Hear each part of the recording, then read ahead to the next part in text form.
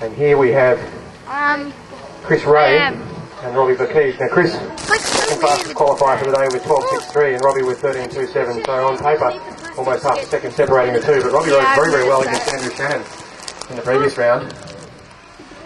Robbie, Verkes and Chris Ray. Robbie wasn't unlucky to win it. He was certainly competitive. And Chris will have to ride to the best of his abilities to guarantee that he wins this. And the wizard runs down. As Chris opens up the sprint in a popular spot today off that back straight corner. And they're side by side at the moment, but Chris with the advantage of dominating the lane. And that's a great place to be because everyone else has to go further. And the kids who've done their trigonometry, or should I say, they know the value of pi, will know exactly the actual value of pi. And in the end there, Chris Ray